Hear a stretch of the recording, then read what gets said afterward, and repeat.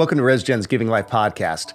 Stories and conversations about life in Christ, everyday discipleship, and exploring ways that we as men can give life to others. My name's Tom Henderson, the founder of RESGEN, and today's show is going to be a fun one. Before we get into it, though, I do want to remind you that we are getting real close to this year's RESGEN Men's Summit happening on Saturday, January 29 from 8 a.m. to 1 p.m. Central Time here in Sioux Falls. It takes place both in person and online, so I hope you're able to join us for a day full of impact with former NFL player Sam Acho, Sports Spectrum podcaster Jason Romano, Pastor Sam Collier from Hillsong Atlanta, myself, and comedian Johnny W. For more information and to get your in-person or live stream tickets, which by the way are only $30, visit resgen.org. All right, my guest today is a friend of mine who was the campus pastor at the University of Sioux Falls back when I was a student there almost 25 years ago. And the crazy thing, he is still there today and is now the campus pastor for my son. Dennis Thum is a husband, a father, a grandfather, and has invested over 30 years of his life into the lives of thousands of college students. And on today's show, Dennis and I chat about a variety of topics, including some of the most significant changes that he's seen in college students over the last 30 years, how men can wrestle with and figure out the role they play in God's kingdom, and what he's doing to finish strong in the race that God called him to run. We also talk about a topic that the church doesn't deal with very well, divorce, and what he learned about himself, the church, and the Lord as he journeyed through his own experience with his divorce. You've tuned into a good episode, my friends. Here's my conversation with Dennis Thum.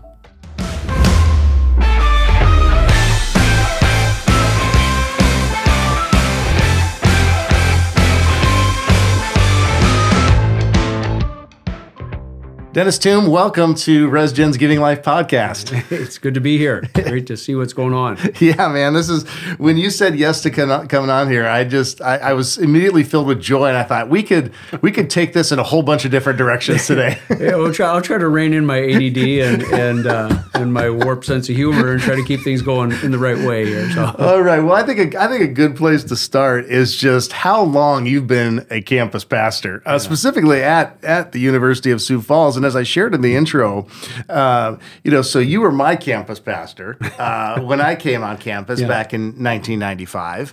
And now it's fun because my son, Isaiah, who's a sophomore, you're now his campus pastor. And my other son, who's going to be most likely at USF in about 18 months, I'm just wondering, are you going to be his too? But you've seen so much in the lives of college students. Over the last, 30 years. I mean, because you've been at 30 years, correct? Right. It'll be 31 in January. 31 years of campus pastoring, seeing so many different trends, so many different things go on with college students.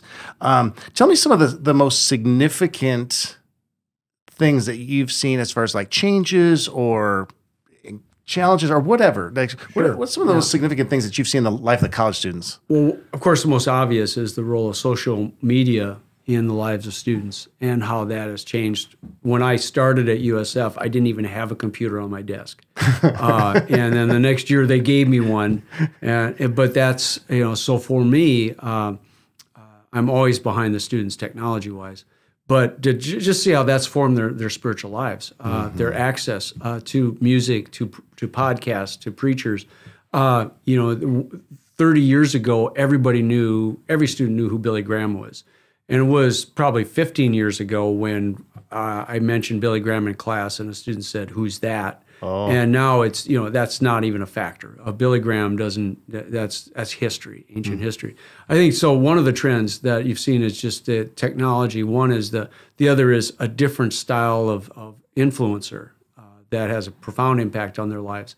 And then celebrity preachers in the sense of not necessarily being big names, but everybody having their small circle of influence. So you have megachurch pastors from around the world, but also from the city that have an impact on their lives. So in a sense, you'd say almost like a competitiveness. There's a lot of voices coming into their world. And so I think students have to make a lot of tough choices as to to discern what's God's will, to discern the voices among many. There are many Christian voices out there right now, and I sometimes as a pastor, I look at that and say, I would like to steer them more towards this voice and less away from this other voice. But it's definitely, it's a call to prayer. You find yourself praying a lot about students that they'll hear the right voice in the many voices that are coming at them. And the other trend, of course, is music. 30 years ago, when we'd set up for chapel, we would bring out the hymn books. Yeah. Now you have to explain to a student what a hymn book is, and you almost have to take them to a museum. And so an old hymn, one time we did a jazzed up version of It Is Well With My Soul, a classic hymn, right? Yeah. And a couple of days later, a student came up to me and said, that song, It's Good With My Spirit. That was pretty interesting. Where do I find that? And so just no assumption about what people are listening to. And so music has changed, the way they get their music. And so there's just not a unified voice anymore. However, there's the same spirit at work. And in many ways, I see God raising up a generation that is really a privilege to still be a part of that work of seeing God raising up this next generation of spiritual leaders. Yeah. So then the University of Sioux Falls, and I didn't have this on the list of questions that I sent you, but it just kind of popped in my head. So the University of Sioux Falls has never had like a mandatory chapel rule. Like you go to a lot of you go to a lot of private institutions, a lot of Christian colleges, and they will have mandatory chapel requirements. Whether that be you're expected to be at everyone, or you're given like 3 skips a semester, or whatever. But USF has never had that a part of its kind of plan. So how has is that something that you wish was there? Do you love that it's not there? What are the good things about that? What are some of the challenging things about that? Well, my colleagues that have mandatory chapel, I've had these conversations with them, and I actually graduated from a college where it was mandatory chapel, and you'd have a captive audience and a lot of bad attitudes and a lot of homework being done in chapel. But on the other hand, the plus side of mandatory chapel is you get to create a curriculum. And sooner or later, you're going to find something that's helpful to just about every student. Voluntary chapel, on the other hand, is you're trying to be responsive to needs. The way we program at USF is we do things throughout the week. So there's small groups, Fellowship of Christian Athletes, InterVarsity, dorm Bible studies, and then we also do Thursday night worship, which is more music oriented at 9 o'clock, which is a great time for students, and then Tuesday morning chapel when the campus community can slow down. But again, you have to be more creative, and I can't always say I nail it. The students are busy, and we work as a community. So I'm very thankful for InterVarsity and Fellowship of Christian Athletes, and for our student leaders that's on Thursday night just grab a guitar and they sing together and they pray together, and they take care of themselves on Thursday night. They pray and lead one another. So I feel like I'm more like a conductor rather than a pastor sometimes, as I'm trying to get everybody to play their part in this great piece. And that's, I guess, what I love about my job. And as I pray about fading off into the horizon here, because I'm approaching my 69th birthday, my prayer is that whoever takes my place, that we ease that person into the job and is able to understand this balancing. You really is. I love being a part of the greater kingdom of heaven, the working with pastors in the community and seeing yourself as a little piece of a big picture, and being a part of that team is a privilege. You grow up, you always want to, when I was a kid, I was always enamored with spiritual giants, right? We called them that, the Martin Luthers, the whatever, John Wesley's, and our ego is drawn to these huge impact players.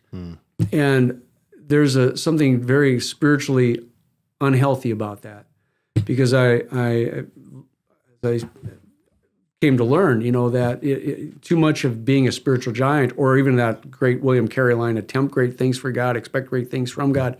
If you're not careful, your ego sabotages your ministry. Yeah. And we need to be willing to play an assist role. We need to be the Scottie Pippen to the Michael Jordan, which, of course, a lot of my students don't even know who either of those guys are anymore. So you have to change that name too. Right. But to willing to play and assist, to be an assist, to do assists in the kingdom of heaven, oftentimes doesn't get stressed enough in our theological training. Yeah, especially, I mean, we like to preach about 1 Corinthians chapter 12, right, where it's just like we all have this role to play, and the I can't say of the year and all this kind of stuff. But you know how it fleshes itself out and how it lives itself out is often different than maybe how it comes out of our mouths, right?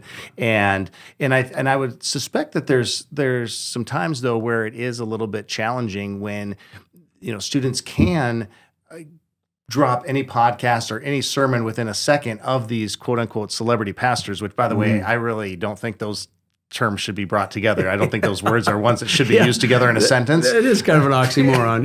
Totally. Yeah. It's totally. But I would suppose that there is some maybe pressure at times to feel like, okay, how do we make chapel a can't miss experience when they don't have to miss anything because of the computer that you had to wait a year to get on your desk that they carry around in their pockets. Exactly.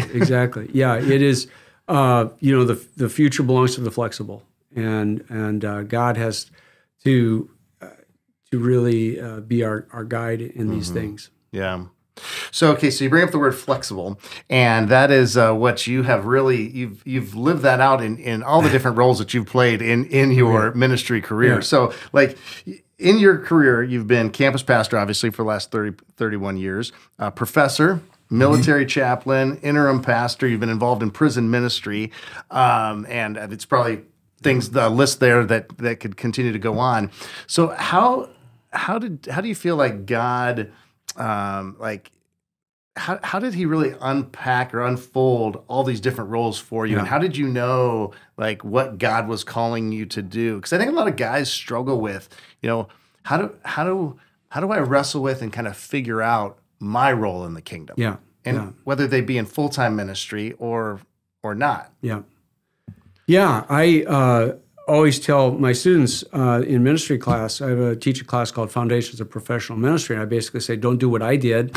I kind of backed into everything. I had a dream. I had my classic college come to Jesus experience. Bad night of heavy drinking led to a blackout, led to the flashing red lights in your rearview mirror, and a really bad reminder that your life is going in the wrong direction. So I had my come to Jesus moment as a sophomore in college, spring of my sophomore year. And I started rebuilding. Well, I found first thing the Lord started to tell me was, you probably should start going to class. And so I always say I didn't really go to college my first 2 years. I just paid tuition. And so I had to start over. So I transferred. So I transferred from a state school and living in a fraternity house to a very conservative Christian college with mandatory chapel, dress codes, room inspections, everybody carrying their Bible around. Wow. And I loved it. And I also came to despise the being cramped, and so from that, though, that wonderful experience of being in a Christian college with so many rules, I developed a heart for the people on the edge, and because that's where I felt. And even when I was in seminary, I felt like, why am I doing this? I don't really think this is what I'm supposed to do. But God, I think many times God uses a light at the end of the tunnel to say, just pursue that. And then you find out there's a right turn that's coming, and there's a different light that God is actually leading you to. So in starting to go in one direction and having a heart for this, all of a sudden military ministry opened up. And in military ministry, I was pursuing that and I sold my house and we were ready to be shipped out. And a bureaucratic glitch held everything up. And while I was waiting for that, an opening at the penitentiary happened in Sioux Falls, and I'd always had a heart for prison inmates. So I thought I'll just pursue that while I'm waiting for the Navy. And if I don't like this, I'll go anchors away and go do the Navy thing. Yeah. And first day on the job at the penitentiary, I loved it. Within 2 weeks, I had the biggest prison escape in the history of the prison. I had all kinds of excitement. The adrenaline kicks in.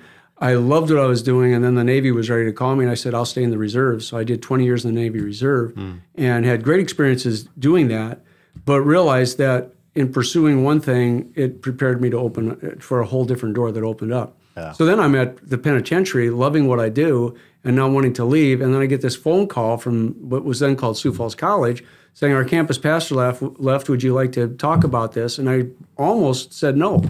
And I thought, well, it doesn't hurt to check it out. So I interviewed, and in fact, it was 31 years ago next week that I interviewed, Tuesday before Thanksgiving, and I really didn't try that hard, and because I liked what I was doing. And I thought, well, whatever. And there's a guy I could mention name, I won't, but he and I kind of got into this little debate, like, well, how about that? And he was one of the on the search. You should never offend the people on the search committee. But he and I got in this little debate. Yeah, sure. Anyhow, in our house, Dennis, we call it intense fellowship. So like exactly. Yeah, we were a little more intense, and don't do that on a job interview. Yeah. Well, anyhow, they turned around and offered me the job, and I almost turned it down. And then Tex, a lifer, he was a bandito who killed somebody at Sturgis in a big fight, and he's doing a life sentence, and he's now my secretary. And he was a great guy when you got him sober and clean. Like, I found that many inmates are just fine when you keep the drugs away. Yeah. Keep the drugs away from them. Anyhow, Tex just pointed me and just said, you got to take that job. I took my spiritual direction from a lifer doing a double life sentence for murder, kidnap, murder. Yeah. And Tex was absolutely right. I needed to do it, and God totally provided when I left the penitentiary with new ministers that came in and did a better job than I could do.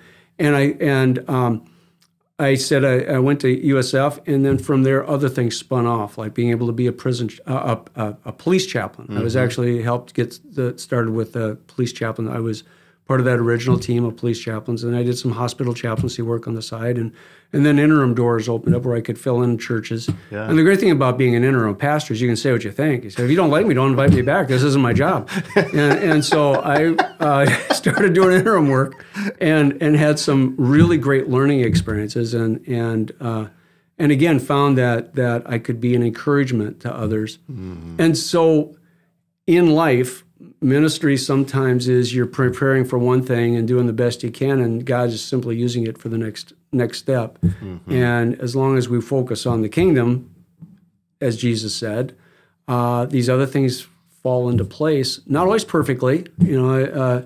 Nobody I know in ministry has had a smooth sail. You know, it's tough work, but then life is tough and life is complicated. Yeah.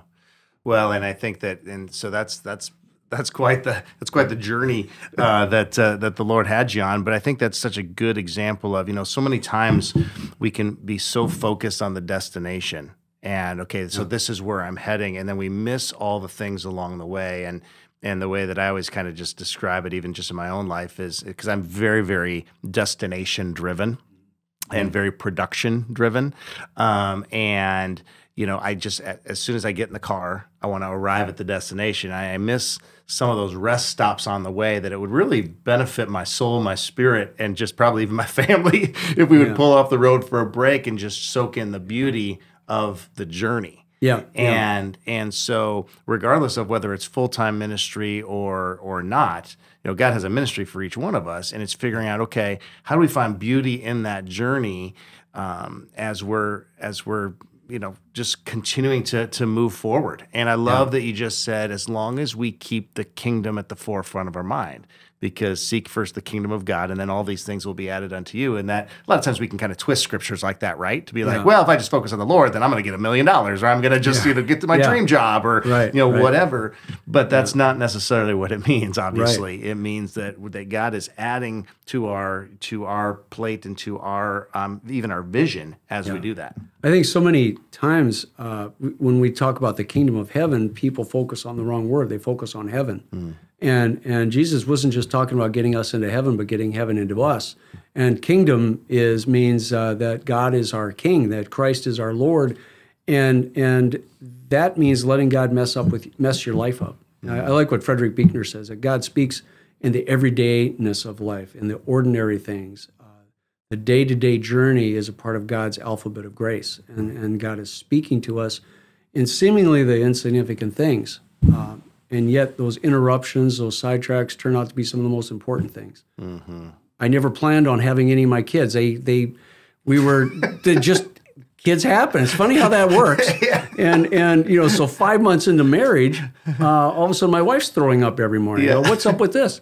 And then 1 week after our first anniversary, a pair of twins are born. And I thought, I don't know how to cope with this. And God, I want to change the world. And here I've got twins.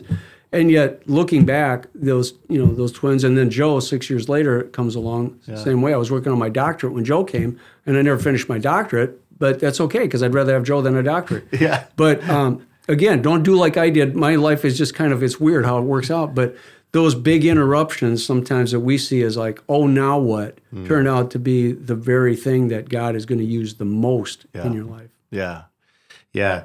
That's good. So the list is long of the roles that you have provided for the kingdom and in people's lives. So, and obviously there's joys and heartaches with each role that we've had. I mean, there's joys and heartaches sometimes in marriage. There's joys and heartaches in our role as a parent, as a dad, in our role as an executive or, minister or whatever, right? So, but are there roles that you truly have to say, Tom, that gave me a lot of joy. You mentioned the prison. And then on the other side of that, maybe one of the jobs that's just caused a little bit more of a heartache or, oof, that was hard. The greatest joy is, honestly, again, to know you had a small part to play in somebody's life, and then to watch that life. Like watching you came to USF, and then to see this fired up kid get a vision for life and go into ministry. There's nothing more rewarding than to know that I played a small part in the big journey, and I think small is an important part to play. Again, you played a pretty big part. We went to Mexico together on a mission trip, and we both came back alive, which was touch and go for a while. So. Yes, especially when that pickaxe came close to my head. I'll never forget. It worked. I was not holding the pickaxe. No. Okay, so let's not. It was Jason Folkerts, and he was swinging, and I was not paying attention. But that's another problem of attention deficit. But we'll get into that later. But no, just being a part of a team. I've loved that. I think the hardest thing. If you were raised, like many of us kids were raised in the prairie states, it's non-confrontational. We don't like confrontation. I hate get into conflict. And yet sometimes you got to choose your fight and you got to go for it. And that's what keeps you up at night. When you made people angry, when you had to do or say something that wasn't the popular thing to do, that is really hard. That on a professional level was the hardest thing ever. I've never been fired. I've never been called in with any serious reprimands. Did get called in for like rappelling off the fire escape. Probably wasn't a good idea, and the president didn't like it. But man, it was fun. It was fun, yeah. So doing some things like that, you get in trouble. But I think professionally, I've been thankful that people have been looking out for me, and I've never had that moment like some of my friends have had, where they call you in and they say, "Sorry, we're going to go a different direction." So those are tough times. Personally, the hardest thing was going through divorce. That was the hardest thing I've ever been through. Yeah. So and I knew we were eventually going to get there. So let's go ahead since it kind of just presented itself. That's one of the things, Dennis, that I really feel like. There's several topics that the church doesn't handle well, and doesn't really know how to respond to very well. And yes, that's the local church, small c, but the big church and Christianity doesn't know really how to handle certain topics. And divorce is one of those things. And you went through a divorce while you were the campus pastor at the University of Sioux Falls, a private Christian liberal arts university. You had 3 boys. At the time.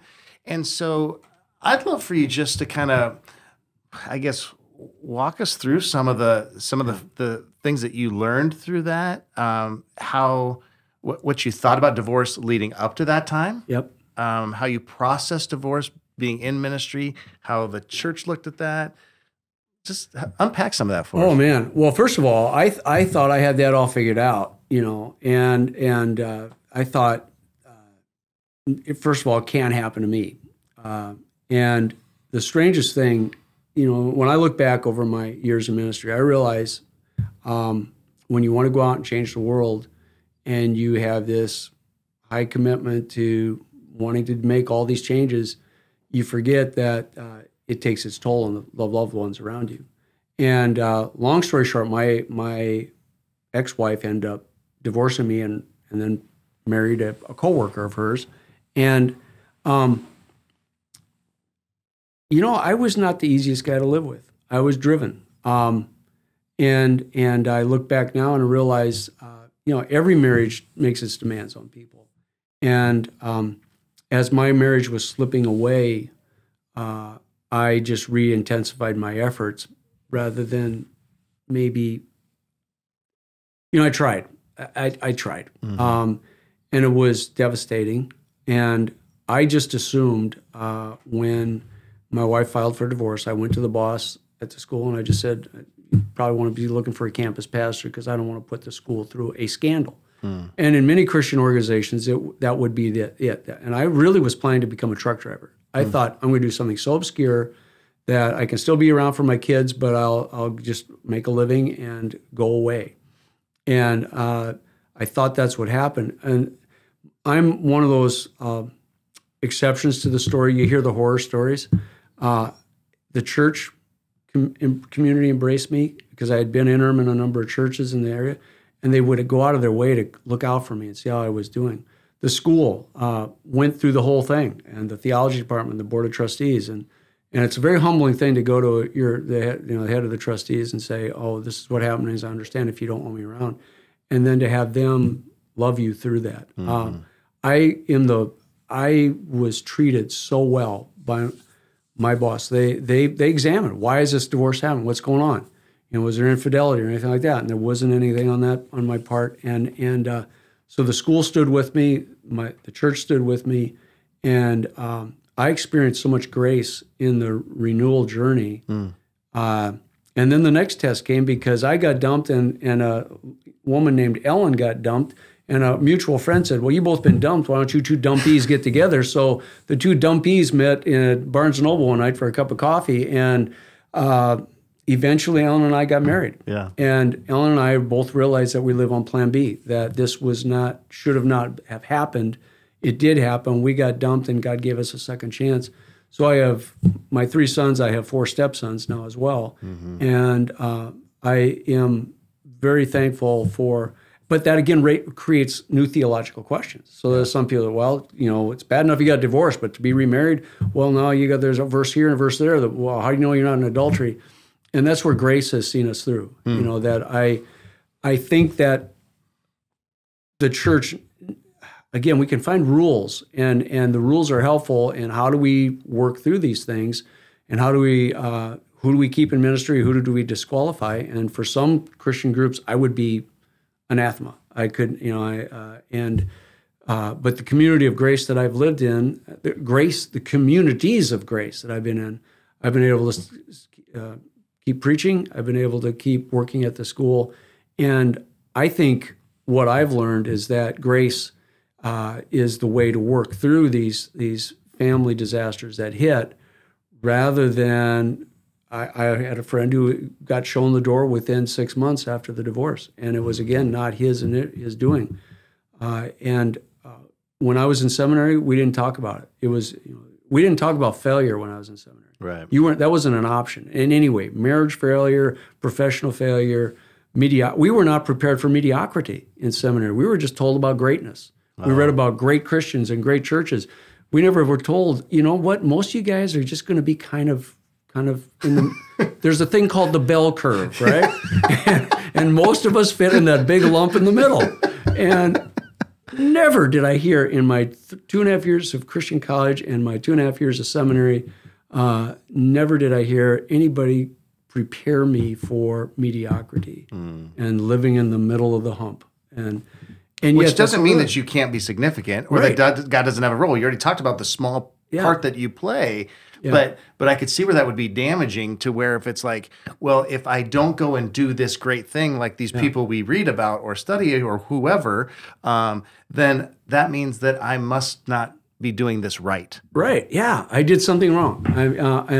I'm not a great achiever, therefore I'm not an important person or something like that. And we get these weird, especially, I hate to sound sexist here, but I know guys, their competitive ego gets fed in so many different ways. And seminary for me was a competitive place. It shouldn't have been, right? We should be, but I remember feeling inadequate. Mm-hmm. You're sitting under the tutelage of these PhDs, and you got the guys in the front row that are in, they're all in, And I'm sitting in the back of the row saying, what the heck am I doing here? and and thinking, I think I'll skip tomorrow, it's just, that's why I said, don't do what I did somehow, I muddled through, and God has, but with the thing again that I came back to with recovering from a divorce and then moving into a blended family was that life has a way of humbling you, and you learn from those things, and you start going from that point on. If I look back 40 years ago when I was now doing some postgraduate work, I'd already graduated from seminary, but I was doing things like CPE and clinical pastoral education, and I was taking a few more classes. Back then I wanted to change the world. Now, I realize I need to be changed. And that process is still happening. Still trying to grow up and mature. One of the statements that I heard early on in ministry was, we all have these aspirations to change the world, like you just said. But what popped in my brain as you said that is, we may not change the world, but we may change the world for one person. Right. And, and that's what it's all about. Yeah. That's when we recognize, okay, look, it's not about this entire, this big deal, but it's the body of work, how we've lived our lives, the character that we've tried to, live out in our marriage and in our relationships with our kids and our relationships with other people long term, and how that changes the world of one person here, one person there, and all of that. So I got to say, Dennis, so when you see this loving response from the school, from the church. You're pretty well connected. You've done some interim work. There wasn't a moral failure that led to the divorce and all of that. So that helped you not feel like a failure too much. But yet you said that you did recognize that you were a factor. Yeah. That your drivenness, that there were some things that maybe you left undone or unsaid at home or whatever because you're out here doing quote unquote great things for others in the kingdom. So I'm just thinking about, some of the guys that may be listening right now that haven't been embraced, that haven't been encouraged with their divorce experience, and they've been responded to in a whole different way.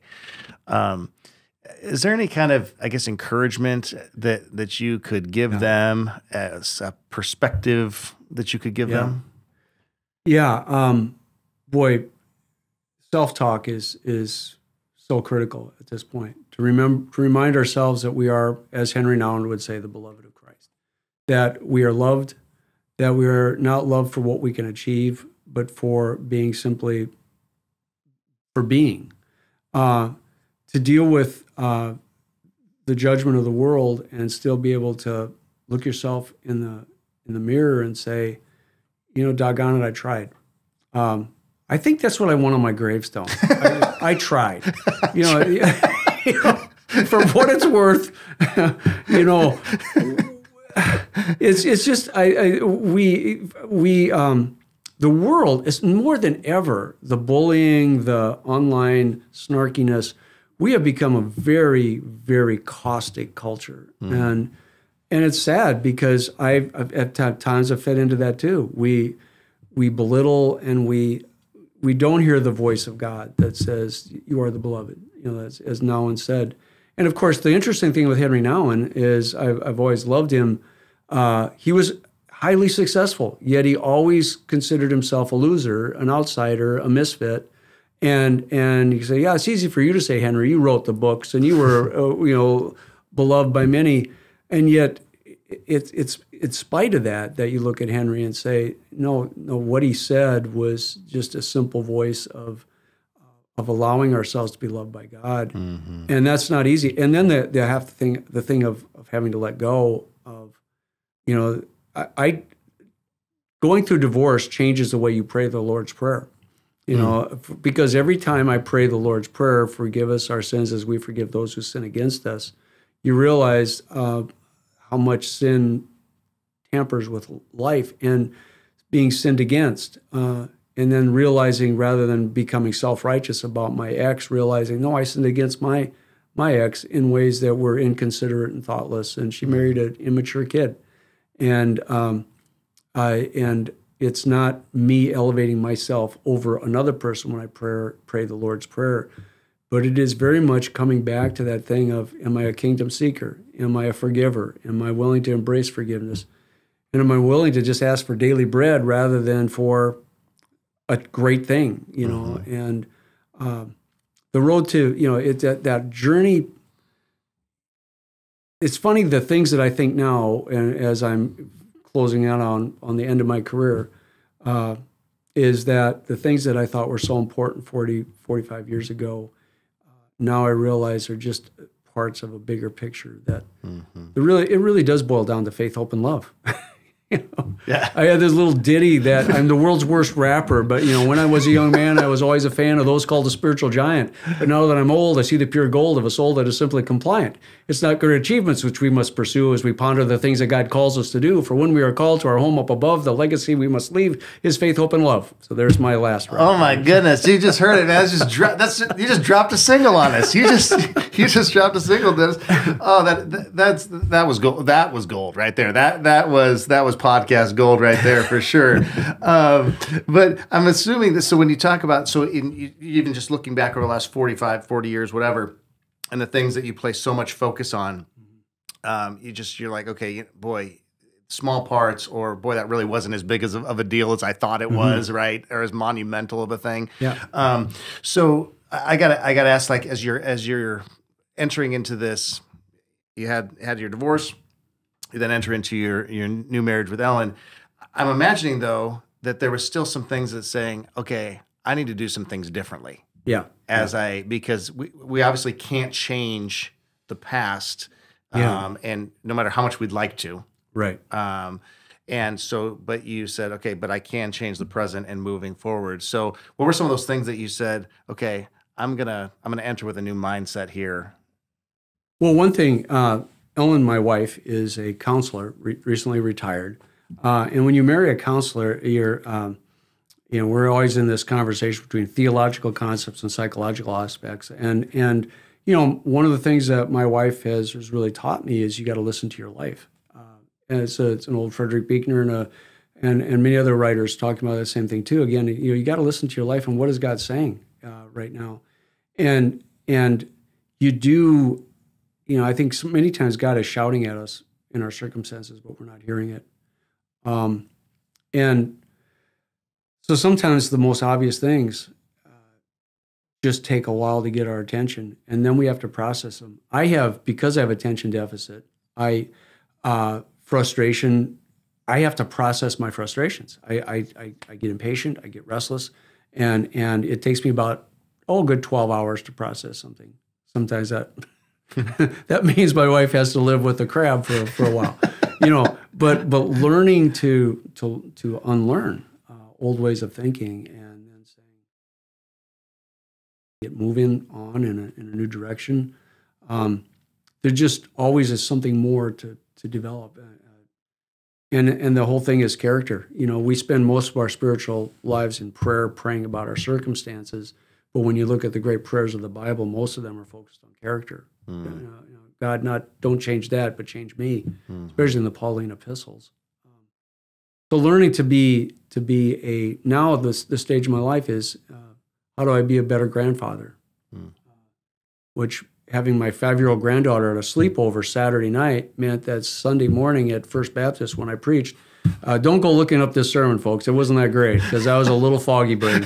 It was not very organized, but honestly, I think in the big picture of the kingdom, the good people at First Baptist, they're fine. They got through with a muddled sermon, but Kate needed me Saturday night, and my little 5-year-old granddaughter was worth that. Yeah. So just learning that's probably the next stage of my life, is learning to be that grandpa that I need to be. Yeah.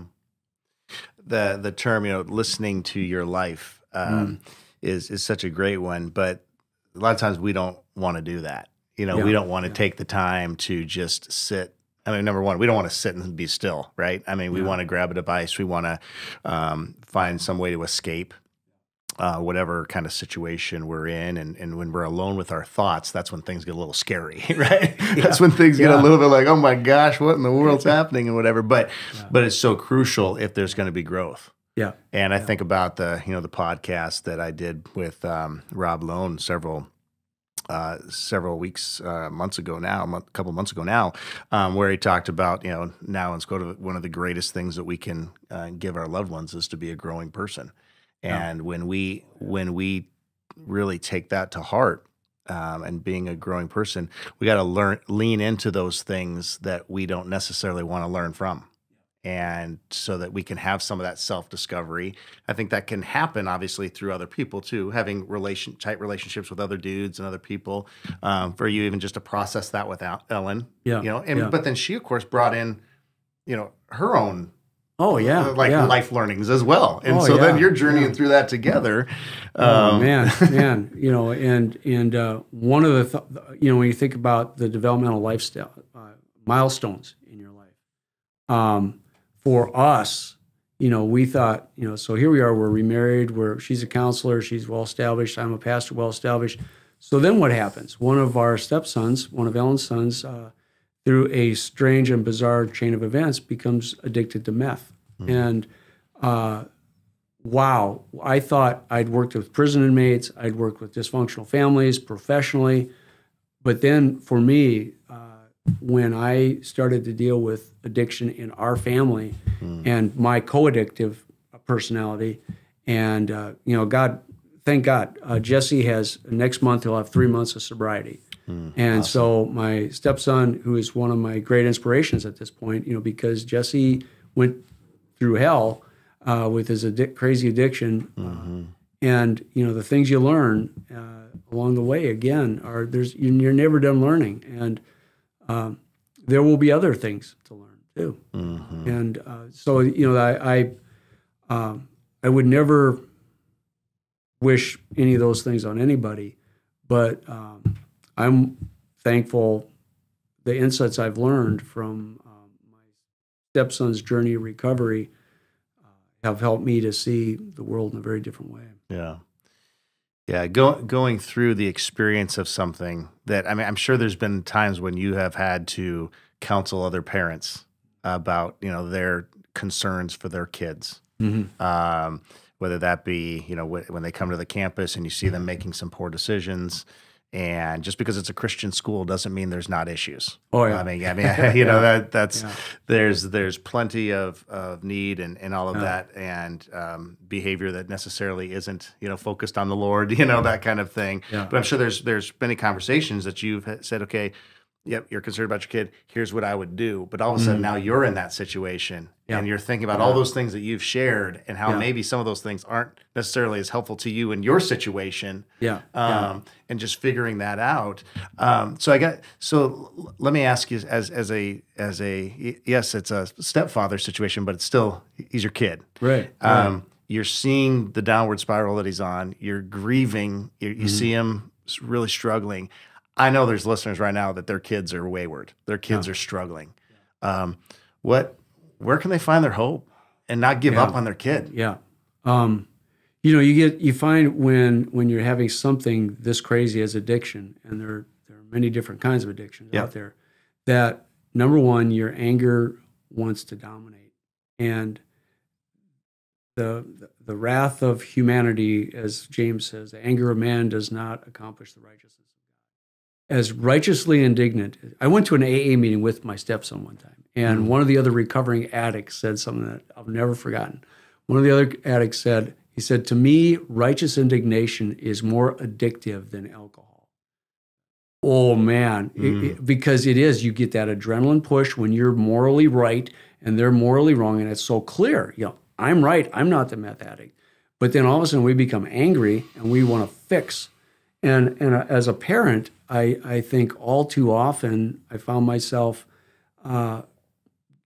being fueled by my moral indignation. Why is this room a mess? With the kids, or why didn't you do your paper out? Or there's so many things that a parent can get upset about, and that anger can easily move into rage. The more outrageous the situation gets, but I as an adult, having a child, a stepson, in his adult years move into addiction, I learned how unhelpful my anger was. And so my word of encouragement to any parent that's struggling with their kid right now is be careful and get some help in being able to ventilate your anger in a healthy way. Go to the gym, go to counseling, find friends that you can commiserate with. The other thing is the problem of problem solving is we want to fix. And especially we Christians have a strong sense of right and wrong and how to fix things.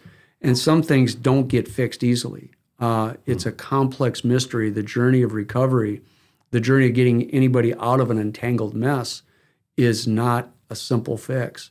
But we love quick fixes. We love simple answers. And life is not that way. Some things are pretty clear, but even clear answers don't always work themselves out clearly in the everyday living. So I learned the hard way that I need to just be in the moment again and have the people around me that I can trust, that I can talk to, and to have to have safe people in your life is really critical. And many men isolate more than many women do, and so they tend to not have enough safe people. Yeah. I appreciate that, Dennis. I appreciate you sharing that. And I know that was probably something that at least, one or two dudes out there needed to hear because, we love our kids so much, and we want the best for them so much. And, sometimes it's that causes us to the emotion to rise up so quick because we're like, can't you see what you're doing? Or, Exactly. Or, in the case of cleaning a room or paper route or whatever, I mean, oh my goodness, I wasted so much emotion, when my kids were little, right? On just silly things that I thought were, important because, how they clean their room is going to be how their house is clean when they're 42, or whatever. Whatever stuff we put into our heads, right? But it's just understanding that it's not helpful, and it's raising. Laura always would tell me about just don't exasperate your children, right? I mean, Proverbs says, do not exasperate your children. And sometimes my behaviors and my responses really just that's what it did. It wasn't helpful at all, and even in the moment, I'm like, I know this isn't helpful, but that's why to have it where you can do it in healthy ways. That's good. That connection with other people that you can just process and think and then pray. I mean, that's the one thing is that, to remember that God loves our kids more than we do. Which seems unfathomable, right? But He does, and just to continue to say, God, we just want to see you work in his or her life because, the prayer community, it was in the 90s, this was a controversial statement, but a politician's wife made about it takes a village to raise a child, but it really does. Let's depoliticize that. I'm so thankful that my sons had a great youth pastor, because you can't be a pastor to your own kid. They had coaches that cared about them. They had friends and uncles and aunts, that it does take it takes a village to raise a healthy child. And again, in our society, we're less village oriented now. And we don't necessarily all have a healthy community. I am so thankful in the life of my own kids for that extended community, which was able to be, I think we don't talk about that enough. Yeah. Okay, so just a couple more questions, then we'll end up our time together here. But you've been studying the Word for a long time, Dennis, and you've been preaching the Word a long time.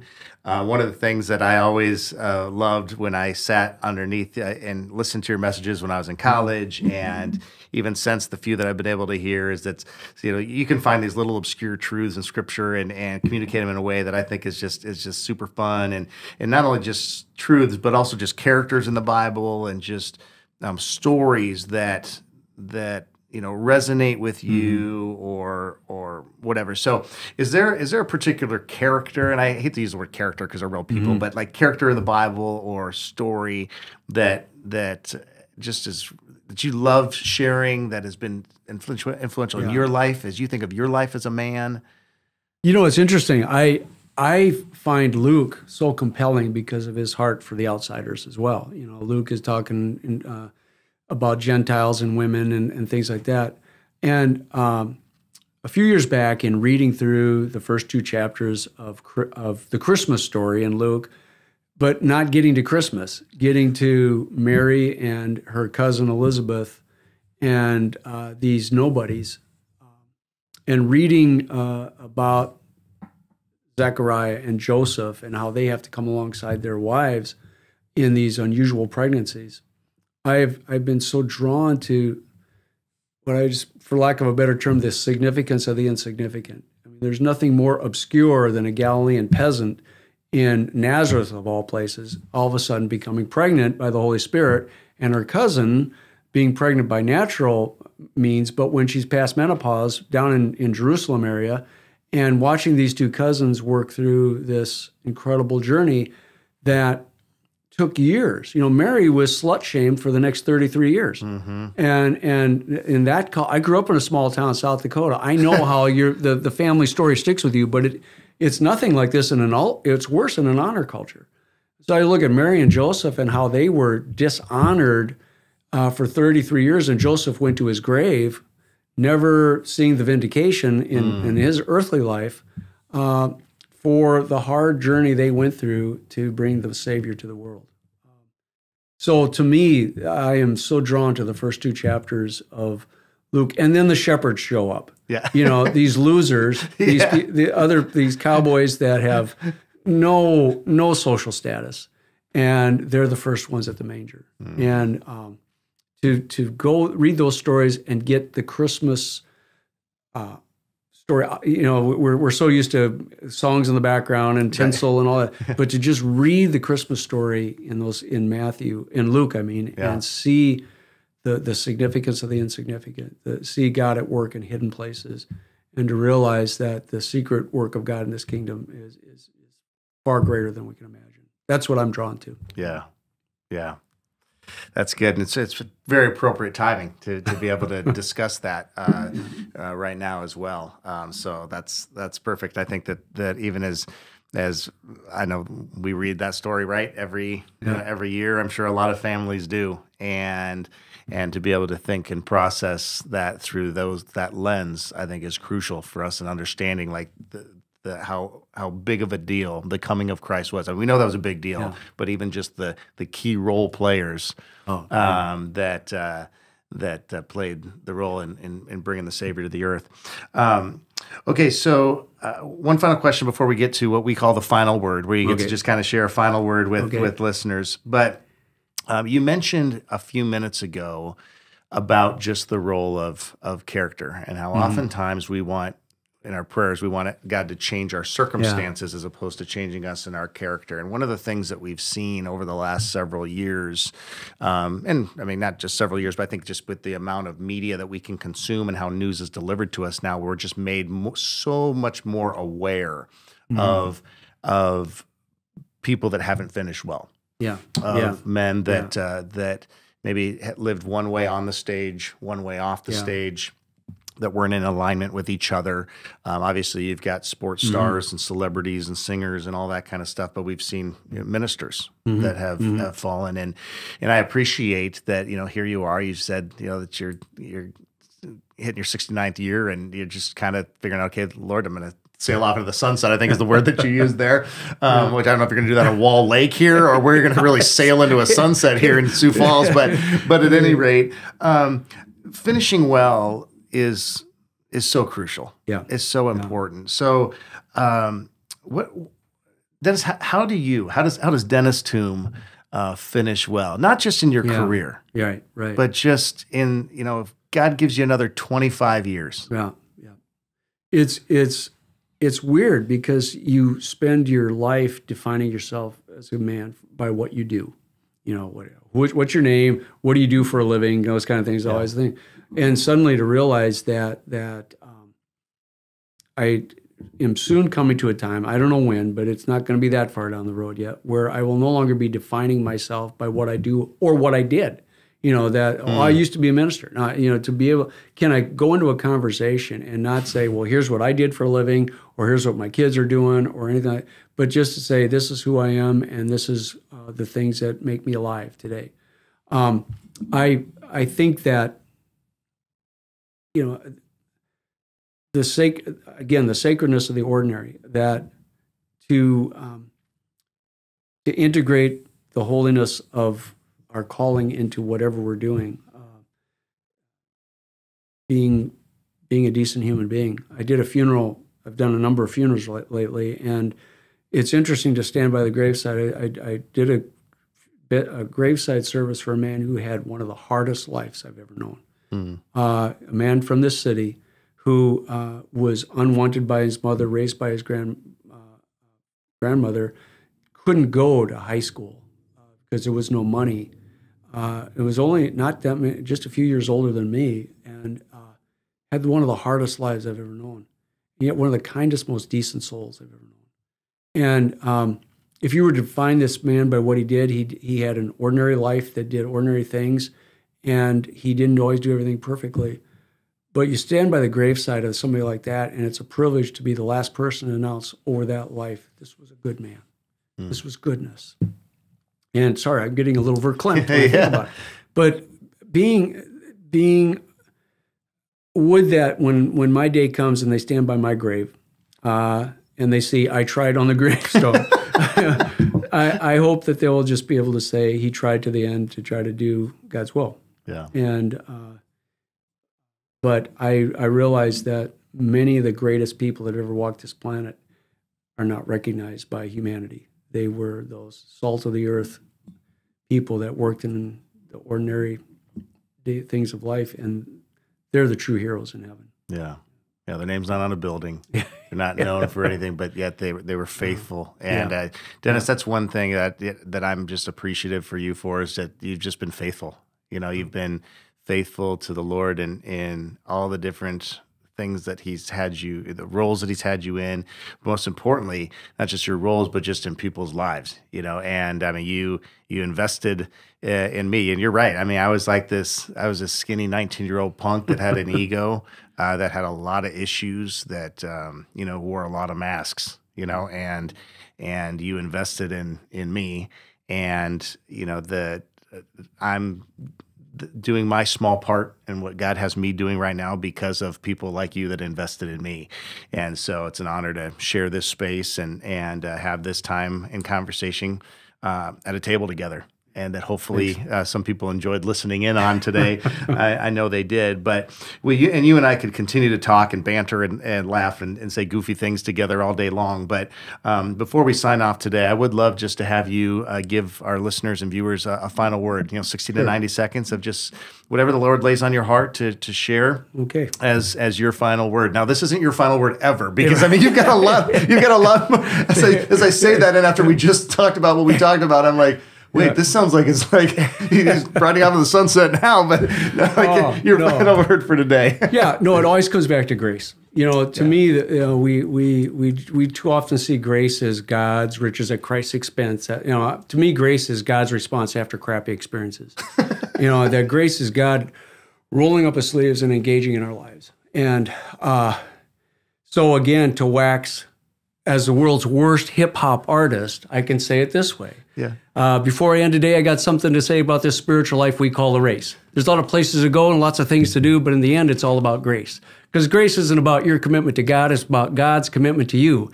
And when it's all said and done, it's a Victor Jesus one that really has to see us through. So that's it. Grace, man. Man, we dropped a single in the middle and we dropped a single at the end. Dennis, I'm a one-trick pony. I'll never do another routine, but that's fine. Oh my goodness, I love it. I just can't wait till we release all your hits on one. It's actually going to come on a record. I think that's how long you've been doing these raps. It's going to come on an actual record that we can listen to in all its glory. All right, Dennis, thank you so much. This has been super fun. Thank you for taking the time and joining us here. I know that God has got a phenomenal here, however many years you got left at USF ahead of you, and I know that God's going to continue to use even after you retire from the school, which will leave a huge hole. Just thank you for your faithfulness. Thanks for your investment in me and in thousands of college students and thousands of lives over the last, throughout your entire life. And thanks for being here today. Thank you. It's a privilege. Thanks for listening in on this episode of the Giving Life podcast. I hope you enjoyed my conversation with Dennis Thum and that you found it to be both encouraging and helpful. If you did, be sure to send it on to others in your relational world that may find it helpful as well. Also, if you haven't followed or subscribed to the podcast yet, be sure to do that prior to signing off for the day so that you're all dialed in for the next episode when it drops. All right, thanks again for joining me, everybody. I look forward to seeing you next time for another episode of RESGEN's Giving Life podcast. Until then, continue being men whose life in Christ gives life to others. We'll see ya.